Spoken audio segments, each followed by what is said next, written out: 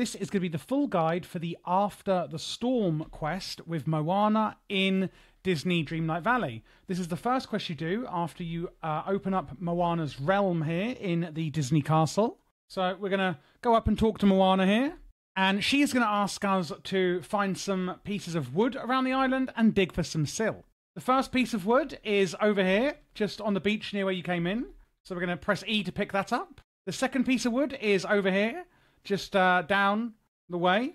Then on the right-hand side of the beach, so you can see Moana's over there, we've got another piece over here, and another one just in front. You carry on down the beach to the end point. There is the fifth piece.